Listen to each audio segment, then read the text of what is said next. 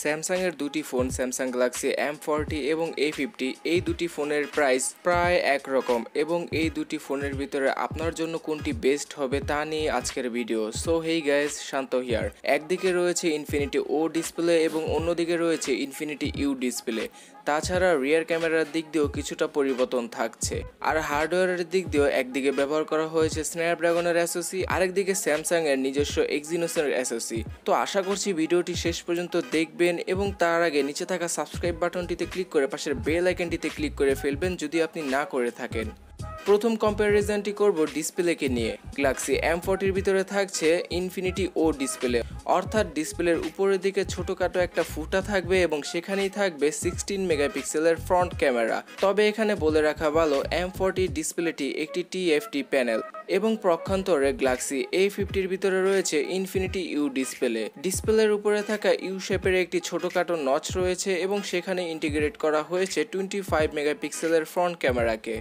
আর ডিসপ্লের দিক দিয়ে গ্যালাক্সি A50 একটা প্লাস পয়েন্ট হচ্ছে গিয়ে এতে ব্যবহার করা হয়েছে স্যামসাং এর নিজস্ব সুপার অ্যামোলেড প্যানেল। তো এই ক্ষেত্রে গ্যালাক্সি A50 ডিসপ্লেটি M40 ডিসপ্লে থেকে অনেকটাই ভিভিড কালার শো করবে এবং ব্ল্যাক কালারগুলো একবারে অ্যাকুরেট থাকবে। এবার ক্যামেরা সেকশনে চলে যাওয়া যাক। রিয়ার সাইডে M40 তে ব্যবহার করা হয়েছে 32 মেগাপিক্সেলের ক্যামেরা, যার অ্যাপারচার f1.7 এবং সেকেন্ডারি ক্যামেরাটি হচ্ছে একটি 8 মেগাপিক্সেলের আলট্রা ওয়াইড ক্যামেরা, আর তৃতীয় ক্যামেরাটি হচ্ছে 5 মেগাপিক্সেলের ডেপথ সেন্সর। পক্ষান্তরে A50 তে ব্যবহার করা হয়েছে 25 মেগাপিক্সেলের প্রাইমারি ক্যামেরা, যার অ্যাপারচার f1.7 এবং সেকেন্ডারি ক্যামেরাটি হচ্ছে একটি 8 মেগাপিক্সেলের আলট্রা ওয়াইড ক্যামেরা, আর তৃতীয় ক্যামেরাটি হচ্ছে 5 মেগাপিক্সেলের ডেপথ সেন্সর, গ্যালাক্সি M40 মতো।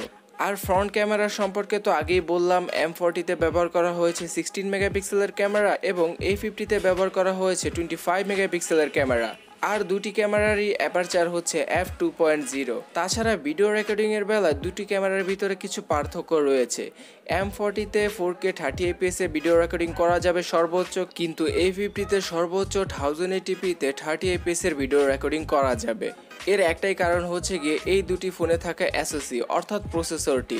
গ্যালাক্সি M40 তে ব্যবহার করা হয়েছে স্ন্যাপড্রাগনের 675 এসওসি, যেটি কিনা একটি 11 ন্যানোমিটার থ্রেডে বিল্ড করা অক্টাকোর প্রসেসর, যার ক্লক স্পিড হচ্ছে 2 গিগাহার্টজ এবং এর গ্রাফিক্স হিসেবে রয়েছে অ্যাড্রিনো 612 জিপিইউটি। এবং পক্ষান্তরে A50 তে ব্যবহার করা হয়েছে স্যামসাং এর নিজস্ব এক্সিনোসের 9610 এসওসিটি, যেটি কিনা একটি 10 ন্যানোমিটারে বিল্ড করা অক্টাকোরের প্রসেসর, আর এখানে জিপিইউ হিসেবে ব্যবহার করা হয়েছে মালির G72 MP3 জিপিইউটি। A50 প্রসেসরটি একটু পুরনো আর্কিটেকচারে বিল্ড করা, এর জন্য 4K রেকর্ডিং এর সাপোর্ট পেয়ে যাব আমরা M40 তে। তাছাড়া গেমিং এর দিক দিয়েও M40 বেশ কিছুটা এগিয়ে থাকবে। পাবজিতে হয়তো আপনারা ল্যাগ দেখতে পাবেন না এবং M40 প্রসেসরটি এর আগে Redmi Note 7 Pro স্মার্টফোনে ব্যবহার করা হয়েছে।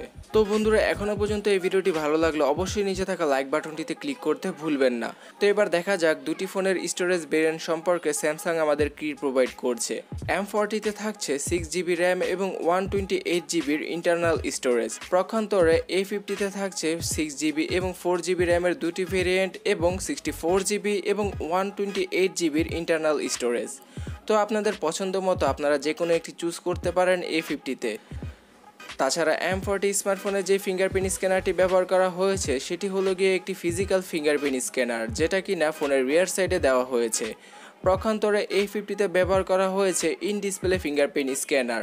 যদিও কিনা ফিজিক্যাল ফিঙ্গারপ্রিন্ট স্ক্যানার থেকে এটা কিছুটা স্লো, তারপরও এই ফিচারটা কিছুটা ফিউচারিস্টিক। তো এবার এই দুটি ফোনের পাওয়ার হাউস অর্থাৎ ব্যাটারি সম্পর্কে আলোচনা করা যাক। M40 তে ব্যবহার করা হয়েছে 3500 mAh এর ব্যাটারি, যেটি কিনা কুইক চার্জ 3 সাপোর্ট করে এবং বক্সের ভিতরেই ফাস্ট চার্জারটি রয়েছে। আর A50 তে ব্যবহার করা হয়েছে 4000 mAh এর ব্যাটারি, যেটা কিনা একদিনের মতো ব্যাটারি ব্যাকআপ দিতে পারবে আপনাকে এবং এই ফোনটিও কুইক চার্জ 3 সাপোর্ট করে আর বক্সের ভিতরেই ফাস্ট চার্জারটি রয়েছে। আর এই বাজেটের ভিতরে M40 সবচেয়ে খারাপ দিক হলো গিয়ে এতে নেই কোনো হেডফোন জ্যাক।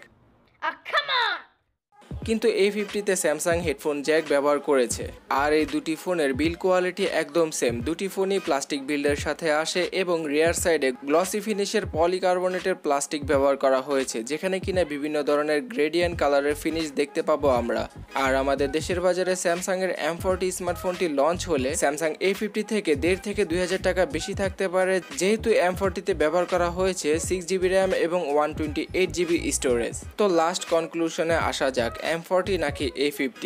যদি আপনার মেইন প্রায়োরিটি থাকে সবচেয়ে বেশি পারফরমেন্স এবং কিছুটা নতুন ডিজাইন, যেমন M40-তে ব্যবহার করা হয়েছে 5 হোল ডিসপ্লে, তাহলে আপনি M40 স্মার্টফোনটি দেখতে পারেন। তাছাড়া M40 স্মার্টফোনে আপনারা 4K রেকর্ডিং করতে পারবেন। আর অন্যান্য সব দিক দিয়ে A50 একটা পারফেক্ট ফোন। এই ফোনে রয়েছে সুপার অ্যামোলেড ডিসপ্লে, ডিসেন্ট একটা প্রসেসর, ভালো একটা selfie camera, in display fingerprint sensor এবং 4000 mAh এর মতো ব্যাটারি, যেটা কিনা M40 থেকে ওয়ে বেটার। তো আপনি আমাকে কেন কমেন্ট সেকশনে জানাচ্ছেন না আপনার কোন স্মার্টফোনটি ভালো লেগেছে? তাছাড়া নতুন মেহমানদের কাছে আমার একটাই অনুরোধ, নিচে থাকা সাবস্ক্রাইব বাটনটিতে ক্লিক করে পাশে থাকা বেল আইকনটিতে ক্লিক করে রাখবেন এই রকম ইন্টারেস্টিং ভিডিও মিস না করতে চাইলে। আর যাওয়ার আগে নিচে থাকা লাইক বাটনটিতে ক্লিক করুন এবং এই ভিডিওটি সবার সাথে শেয়ার করুন।